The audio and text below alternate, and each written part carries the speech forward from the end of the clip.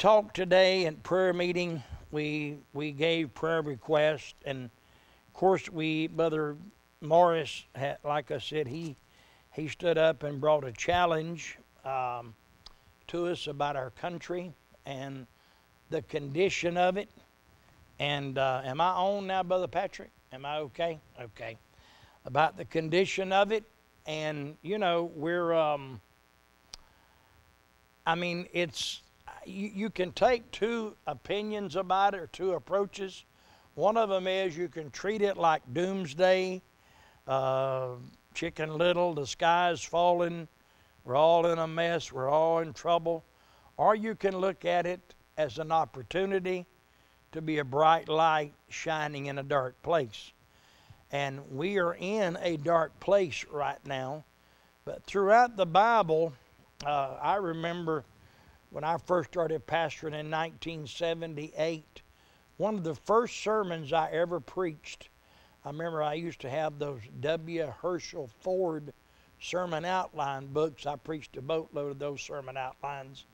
And he had one in there, I remember. And I didn't preach the sermon, but I borrowed the title, Bright Lights Shining in Dark Places.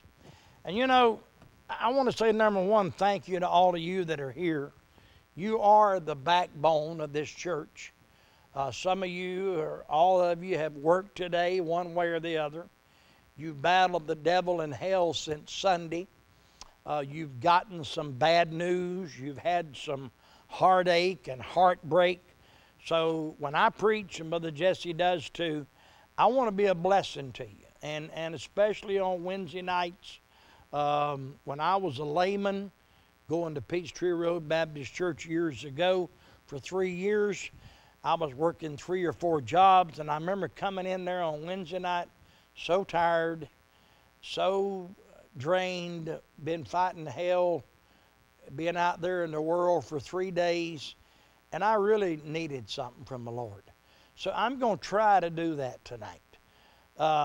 We can take this as, again, doomsday, the sky's falling, we're in a mess, we can't do anything.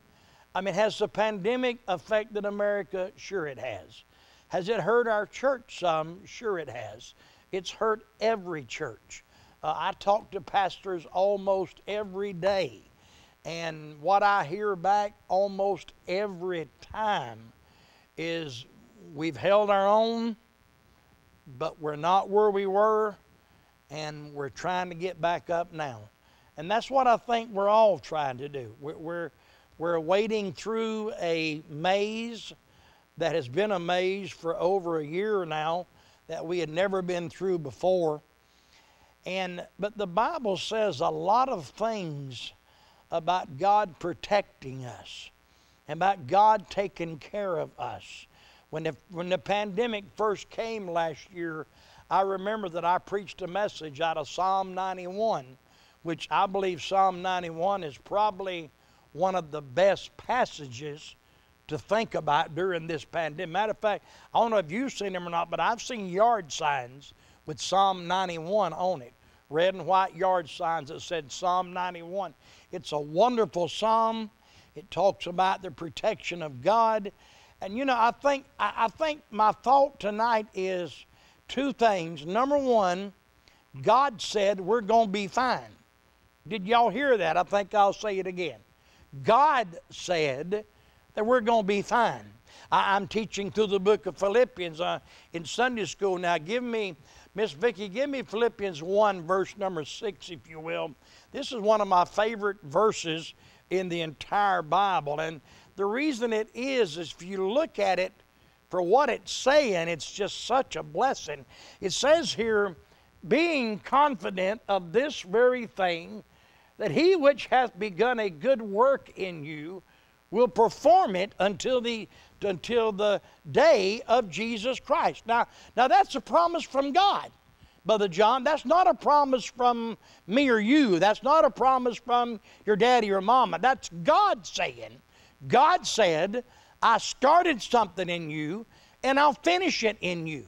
And then you think about in the Bible, and I'm not going to preach on this actually, but this is just a little mini sermon kind of like. You think of in the Bible of the men that, like Joseph, that was given the dream in Genesis 37, where God showed him a dream that one day he would be in authority and his brothers would be bowing to him. But you know what happened to him after that? I mean, his brothers put him in the pit. Then they sold him to the Ishmaelite. How many of y'all know how the devil works? How many of y'all believe while he was in that pit, the devil probably came to him and said, oh, big boy, where's that dream at now? Hey, big boy. And then probably when he got put down in Egypt and Potiphar's wife lied on him and accused him of raping when he didn't do it, and they put him in prison. I can just imagine the devil now, probably him sitting in that prison for those years that he spent there. And he spent years there. He didn't spend days there and get bailed out. He spent years there. And I can just imagine the devil in his flesh saying, yeah, where's that dream at that God gave you in Genesis 37? But the good story about this is the dream did come true, exactly as God said it would. And God did exactly what he said he would do. And church, the main thing we've got to hold on to now. Listen, I can watch Fox News or Newsmax or whatever, and I can get depressed. I can get upset. I can get mad. I mean, I get mad sometime and want to shoot somebody or something, you know. But I can also just say, Lord, you promised to take care of me. Lord, you promised to bring me through this. Lord, you promised to use me. And that's what you've got to do. You've got to be confident in Him, not in yourself, not in the circumstances, not in the happenings. That's why there's such a difference in happiness and joy, because happiness is determined by the happenings. Joy is not determined by the happenings. I mean, you can have joy down in your heart when hell is breaking loose. And that's the amazing thing. I remember when I was a boy, and it wasn't a big fire, it didn't burn the whole thing down or nothing, but Daddy had a business, and he had built a little lean-to, pretty big lean-to, out the back of it. And one night we got a call at the house, and the fire department was around there, and I reckon somebody had started a fire, or one of the dryers or something had shorted out. It was a pretty good little fire, and it burnt down, not the whole lean-to, but it burnt down a good bit of it and did a good bit of damage. But I remember Daddy standing in the little Champ parking lot. And I remember him looking at me and saying, but you're okay. And I'm okay. And your mama's okay. And Eddie's okay. We can build another building. And I've always remembered that. And he wasn't, I'm not sure Daddy was even saved then.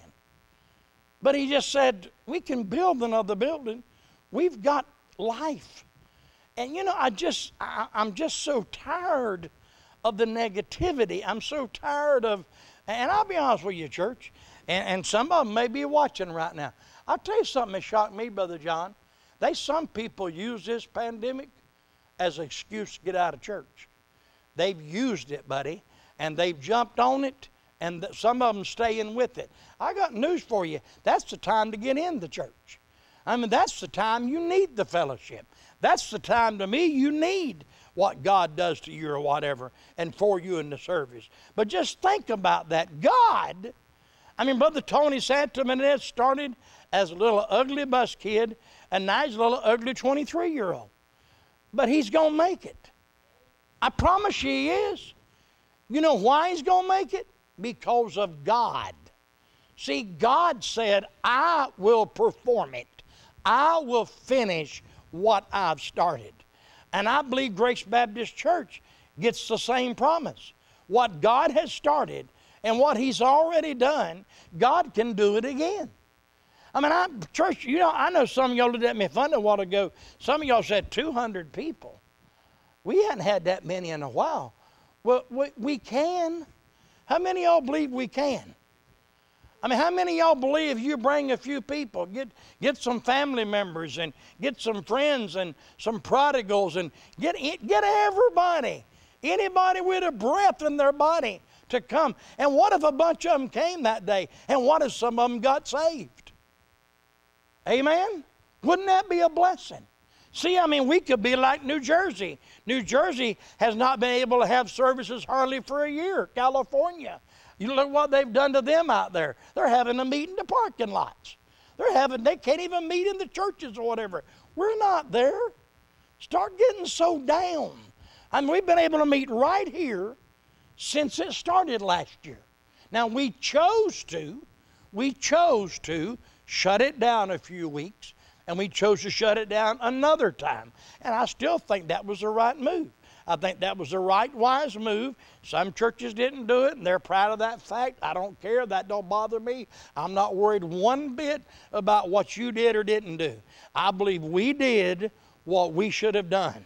And I believe we made the right decisions. But as a whole, it was us making it. I mean, us pastors had a conference with Governor Kemp, and Governor Kemp said he didn't tell one of us not to have church. He didn't tell one of us not to. He said, matter of fact, his words were, if I can't trust you guys, who can I trust? But I would ask you, as your governor, not to have church for a few weeks. Now, how could I just kind of be arrogant and say, forget it, buddy. God, we're going to do it anyway. God has blessed us. God has been good to us. He's allowed us to have a governor and be in a state that has allowed us to have church. That they're even allowing it. Do you realize one state said that you could have church but you couldn't sing? They couldn't even go in the auditorium and sing. I mean, could you imagine going to church and they're telling you you can't? See, we've not been with that. God's been good to us. We've got the opportunity to reach a lot of people. We've had the opportunity since last year. And God wants to work in this thing. And God wants to save souls. See, I believe this, church. I believe right now that we have a truth. I believe we have an answer that they don't have. I mean, I've talked to unsaved, unchurched people. They don't have an answer. They're scared to death, some of them. Some of them are petrified and just live in fear during this time. But we've got an answer. Jesus Christ is the answer. The Word of God is the answer. The promises of God, as Brother Jesse preached a few weeks ago, are the answer. It's the promises of God. Call unto me. I'm going to tell y'all something. You don't think a lot about it maybe, but that Wednesday noon prayer meeting that 10, 11 people come to, and be honest with you, church, it's the same ones. We're sitting there today, matter of fact, eating and having fellowship, and Miss Mary Snodgrass didn't mean nothing negative. She said, I sure wish some other people would come. And I said, well, I do too, but I thank God for the 10 of you that are here. And they're here every Wednesday. And we meet and we fellowship and we give prayer requests and we pray. And it's just a special time. I mean, I'm telling you, Wednesday has become one of my favorite days. Because I look forward to seeing you, Brother Jim and Miss Gail. I look forward to seeing you, Brother John Hurd. I look forward to seeing the ones that are coming. I mean, it's just a blessing to see and fellowship and pray and everything. We have that right. God's been good to us. But I believe that prayer meeting is going to make a difference. Because this church is never going to go any farther than we get off our knees. I can promise you. I was reading Reese Howells, the intercessor, and he made a statement that really jumped at me.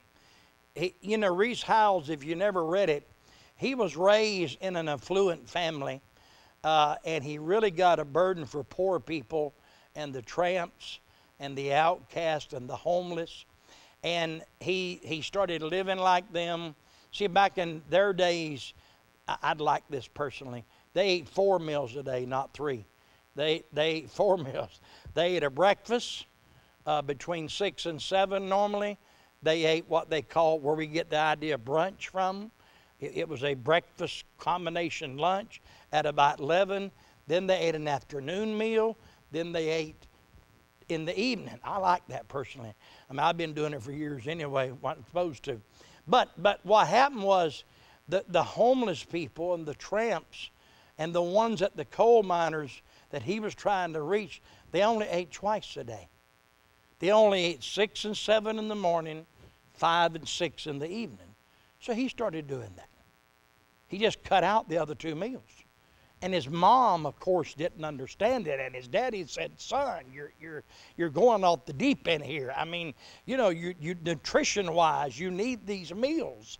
And he would do things like he would give him his money, and he'd work all day in the coal mines, and then go at night and do. But what was funny, one day his dad said to him, two statements I like in this same chapter. His dad said he walked all the way across in the rain one night, Brother John. He walked about 7, 8 miles in the rain. Not one of these stories like we've told through the years, uphill, downhill, all that. He walked 7 to 8 miles in a driving rain. And he got there at 9 o'clock. Now this is after, by the way, he had worked 10 hours in a coal mine. Are you listening to me? He had worked 10 hours in a coal mine. He changed clothes, walked 7 to 8 miles to just preach for 30 minutes. When he got home past midnight, his daddy reprimanded him and said, "Reese, you're losing your mind." He said, "No, Daddy, I'm doing what the Lord's telling me to do." He said, "Reese, I wouldn't have walked across there for $20. And Reese said, "I wouldn't have either, Daddy. I didn't walk across there for $20. I walked across there for the tramps that needed the gospel." And then his dad said, "You and these tramps, Reese, you and these homeless people, you and these coal miners, I mean, they're the dregs of England, of Wales, or wherever, yeah, Wales." And he said, "But Dad, I believe my love for Jesus is never any more than my love for the least one that he died for." Did you hear that? See, we've got a chance, church, to make a difference, to be a bright light in a dark place. We've got the truth right now. We've got the gospel of Jesus Christ. I mean, I was going to read to you here again. I preached on this months ago, but I go back to this all the time. But in Psalm 21, the Bible says in verse 10, says, Their fruit shalt thou destroy from the earth, and their seed from among the children of men, for they intended evil against thee. Now, church, say what you want to. I'm 66, okay? It's been politics for 50 years, Chris. It ain't that no more. It's evil. It's malicious intent. It's to hurt people. It's to drag people down now. It's not about being Republican or Democrat now. It's not like it was 30 years ago. It's about hurting you. They're telling people to confront people. They're telling people to get aggressive in their face. They're attacking people in restaurants for their political positions. That's what's happening right here. Church, they intend evil against us. Do you hear me? And that's where God is saying to Israel. He said, for they intend evil against you. They imagined a mischievous device. That means meanness. That means negativity, something to hurt, something to cause a problem. A mischievous device. Boy, do I love this, which they are not able to perform.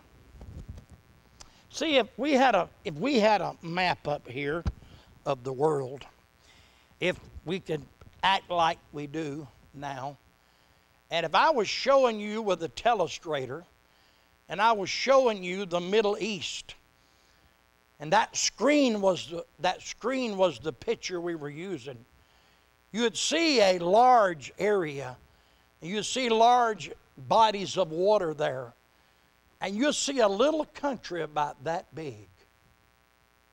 It'd be about that big. Matter of fact, the size of New Jersey is Israel. Did you know that? They're not a big country at all. And all of a sudden, all of hell hates them. And all of a sudden, everybody has worried about that little 2x4 pipsqueak of a country sitting there. Why are they so worried about them? Think about it. Why are they so worried about them? Why aren't they worried more about Iran? Why aren't they worried more about Iraq, Turkey, countries that are bigger, stronger, more dangerous? I can tell you why. Because they're God's people. And they hate God. And they imagine evil mischief against Israel. But I got news for you, church. God said He was going to take care of them. Matter of fact, God gave a promise and said, I will bless thee that bless thee, and curse them that curse thee. These Democrats and whoever else is with them better get on Israel's side, you hear me? Because you're on the other side from God, you're on the wrong side. I don't care how many allies you have. How strong is God? God took one angel, and killed 185,000 Syrians. You realize one angel, Brother John, killed twice the population of Athens of soldiers. One angel. How many angels do we have? Well, the Bible says clearly that 1/3 got kicked out of heaven. I like what one preacher said. That means we got a 2-to-1 in the good guys there. See, for every demon, for every fallen angel, there's 2 good ones. For every one that walked away from God, there's 2 that stayed with Him. So for everyone that's against you, this is good. So I'm enjoying my own preaching right now. I really am right now. Just let me do it for a minute. You know, for everyone that's against you, 2's for you. Huh? So we're going to be fine. Because God said we are. But let's take this time and let's shine. Let's be a bright light. I mean, they talked about the coal miners after I've been reading the book, Reese Howells, and so I've read a lot about his work in the coal mines. And, you know, in coal mines, I've never been in one. Has anybody here ever been in a coal mine? I've never been in a real coal mine. Okay, well, I didn't think you had probably, but I thought somebody might have. They say it is so dark when there's no light in a coal mine that you literally, Brother Chris, can put your hand right here and not see it. They say it's one of the darkest places in the world. But all you have to do is cut a light on. One little light lightens up the cave. One little light shows you where to go next. That's what we can be, church. Let's stop having the muddy grubs.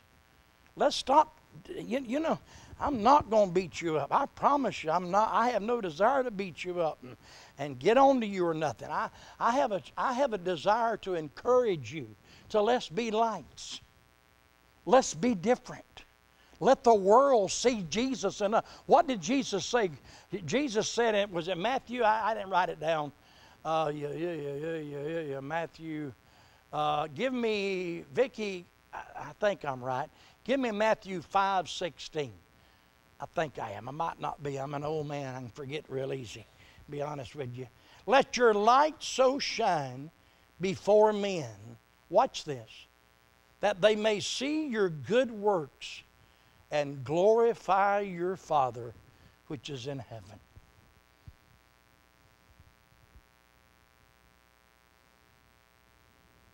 How many people were you just kind to today? How many people did you just speak nicely to? I went in, we had lunch, prayer luncheon at 12 o'clock, and I called about 10 o'clock and talked to a young girl, and I said, I'm going to need 24 pieces of fried chicken. and I'm going to pick them up about 10 minutes to 12. She said, okay. Well, basically, she forgot to tell them. So I got there about a quarter to 12. Matter of fact, maybe somebody sent me a little text. I got it this afternoon. 11:44. 3 families are here. Where are you? I was down there doing my job. Praise the Lord. But I walked in, and I walked up to the counter there, and I said, I'm Ed Strickland, pastor of Grace Baptist Church, pastor emeritus Grace Baptist Church. I'm supposed to pick up 24 pieces of fried chicken.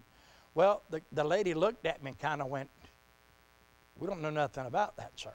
And I said, well, I called here about 10 o'clock and went through this or that, and she finally went in the back and asked them, said, do y'all have some chicken ready for Grace Baptist Church? And the cook said, and it wasn't the cook's fault, said, no, we don't have any. We just sent a group out for the buffet up there.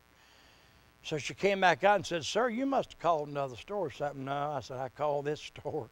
I get the fried chicken here every time we have a prayer luncheon or whatever. And that lady named Sharon spoke up, the little girl. Yeah, I forgot to tell y'all. Well, and I told all that to tell you this. I was sitting there at the counter, and the girl really got stressed out because she's a pretty new employee evidently. And boy, she went to apologizing, you know, and she left behind the thing, walked over to me and tapped me on the shoulder and said, sir, I'm really embarrassed and I'm sorry. And you know, but I just said, you know, ma'am, it's no big deal. I mean, we can just wait a little bit. We can get fresh fried chicken. We'll be fine. And the Lord, it's like the Lord just said to me, just be real kind to her. Do we think that away very much? Because see, here's what happens. When you're kind to somebody, and you're kind of like a light shining in darkness, they want to know why you're that away. There's your chance to tell them about Jesus. I'm this away because Jesus saved my soul. I'm this way because I believe the Lord's in control. I mean, it's opening doors everywhere if you'll take them. There's a lot of people out there, church. I'm almost through. There's a lot of people out there that are hurting real bad right now. And they don't have any answers. And some of them have lost family members, and they've lost friends, and some of them have lost their jobs. Some of them have lost their businesses. I mean, it's really been a hard, 2020 was a hard year on everybody. But why don't we decide to be different? Why don't we decide to be, well, we made it through it, and 21's going to be better. How many of y'all believe that? I believe 21's going to be better. I believe it already has been. But I don't think we've seen nothing yet to what God can do. And no matter what their evil, mischievous devices and all, they can try whatever they want to try. God said, the Bible said, I've never seen the righteous forsaken, nor his seed begging bread. God said that. I mean, Goshen was right here, and Egypt was right here. It wasn't 10 miles apart, church. It was right next to each other. And there was darkness here and light here. There were rain and balls here and nothing here. There was lightning and hail here and nothing here. You know why? Because God's people was here.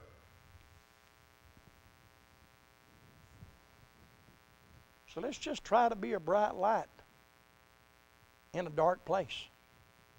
You are already by being here.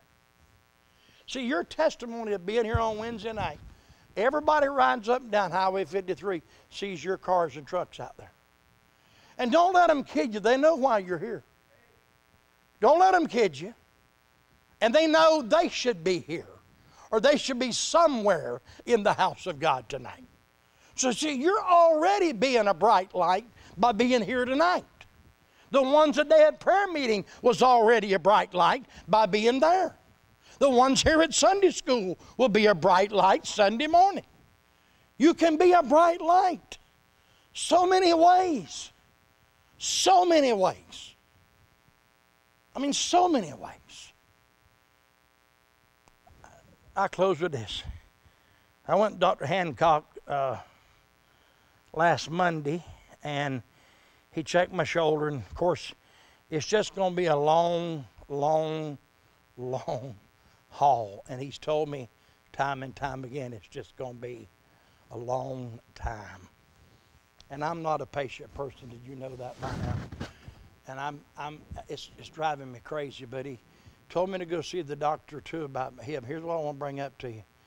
The doctor looked at my hip, my X-ray, and he came back and he had my medical records. And he said blood clot in your lungs and colon cancer and heart failure and blood clots in your lung again and hip replacement and blood clots in your lung a third time, knee surgery, hospitalization for heart fibrillation or whatever. And he said to me, he said, and your accident last August, broke back, broke shoulder, broke hip. And he kind of looked at me and he kind of went, his name's Dr. Walker, and he said, how you made it through all that? I said, Jesus. That's it. See, I don't live there anymore. But every day I rode by that side of that road, Brother Jim. Every day, church. It didn't mean nothing to you. Some of y'all ain't worried about it a bit, and I don't care if you are or not. But every time I rode by that mound, and I remembered what happened there, and I realized it was Almighty God that said, no, I'm not through with him. And that's how we have to look at this. It's an opportunity to be a bright light in a dark place. Amen? That's it. Reckon that's it. Hope you got a blessing out of it. Thank you for being here. Thank you for coming.